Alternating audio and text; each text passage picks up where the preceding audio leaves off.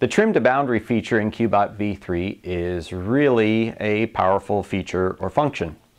You find it within the trim button under the modify routine. So after you've done your pattern quilting, push that button, you set your boundaries and place your design, and now you're modifying it in the space, you can choose the trim button.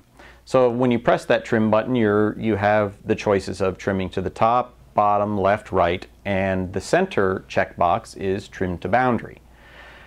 When you trim to the boundary, it actually trims to the contour of the boundary shape that you've chosen. So unlike top and bottom or left and right, where it trims to the uppermost, lowermost, leftmost, or rightmost point, it actually trims to the contour.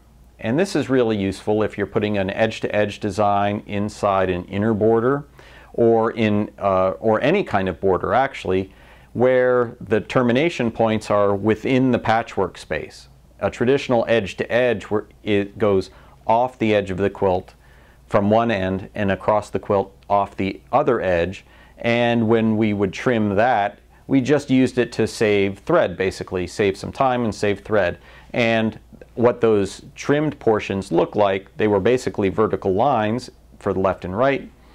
They get trimmed off before the binding goes on the quilt and nobody ever sees them. Well, in the case of using trim to boundary, it's a much more precise method of trimming, and it allows us to take an edge to edge going from an inner seam to another inner seam. And because it trims to the contour, we don't have to worry about those endpoints being perfectly vertical and getting into parts of the quilt that we didn't want to show. So that's what makes the trim to inner boundary so nice. Now that's in the basic sense. The other thing that trimming to the boundary allows us to do is use things like edge-to-edge designs or even block designs that are meanders and so forth.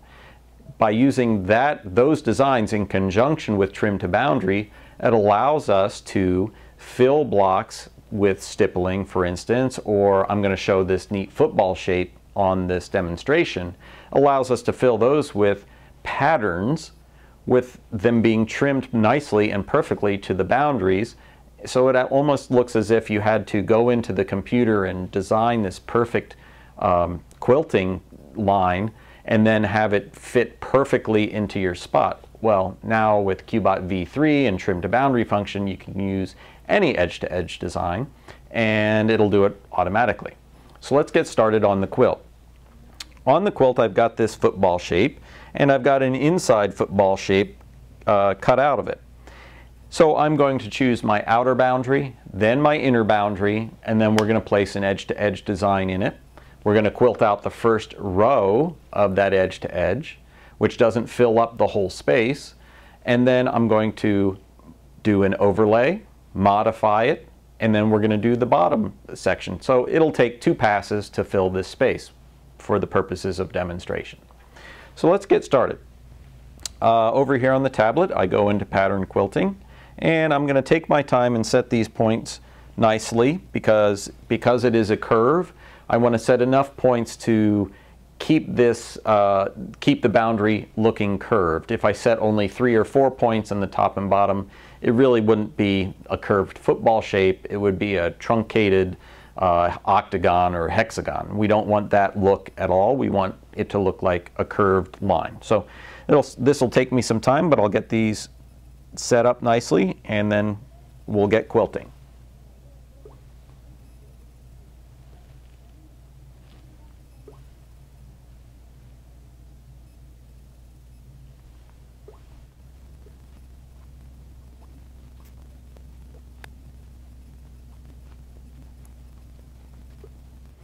And we want to set an inner boundary shape to get that inner football shape captured. So we press yes.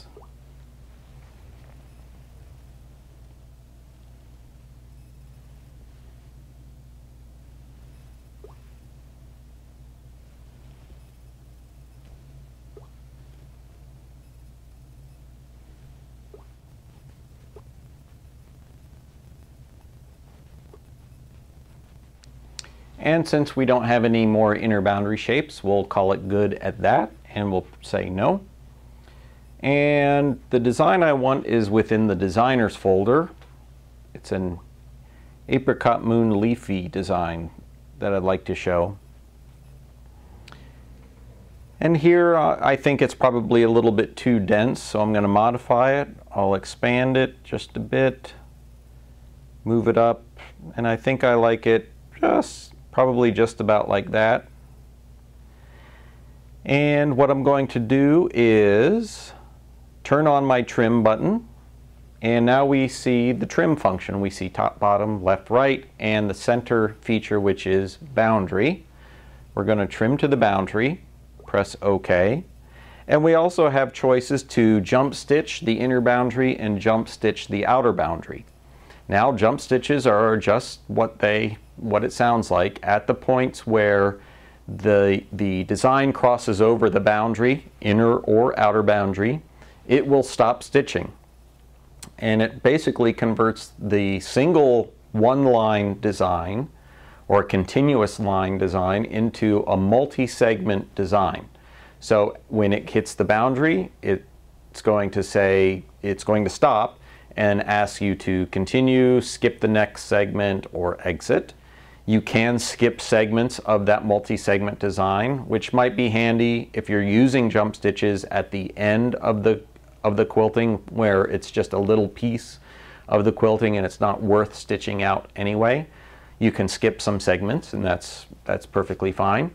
For the purposes of the demonstrations, just to keep the stitching going quickly, I'm going to leave jump stitches off. So when it hits the inner boundary, it's going to travel along the inner boundary.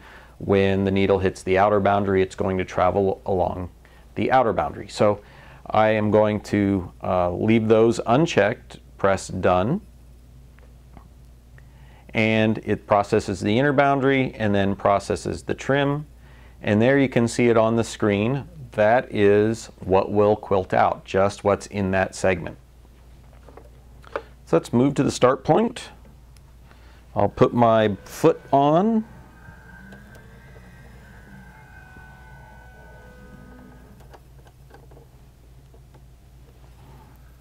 And pull up my bobbin thread. And press go.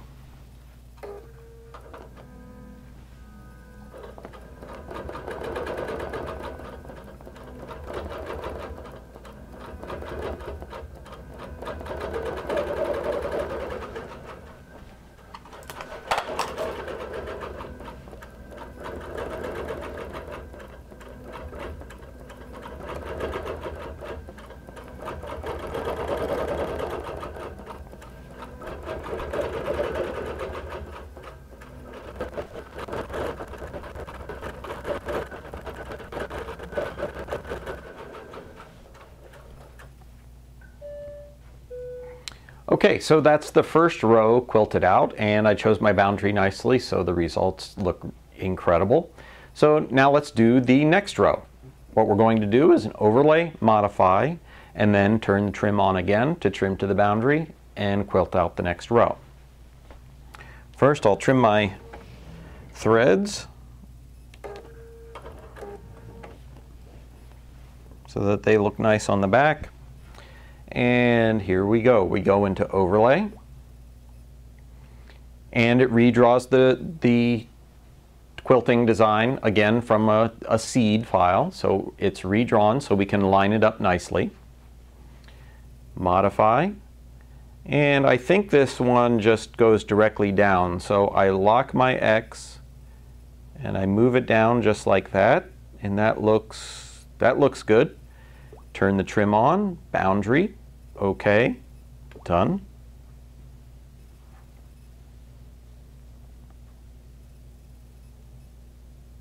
And then move to the start point.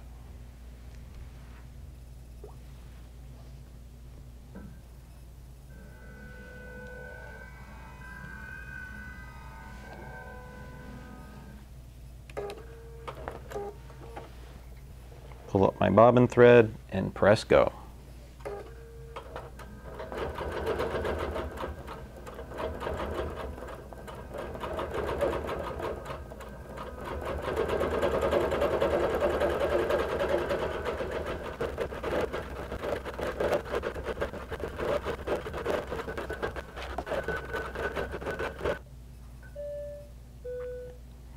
All right, so that finished up and it looks great. Practice with the trim to boundary function as you see fit. It is, again, a very powerful feature. It allows the ability to quilt things from applique to art quilts, anything with that strange border shape where you want the design to fill that space but still look organic and like it's part of the quilt.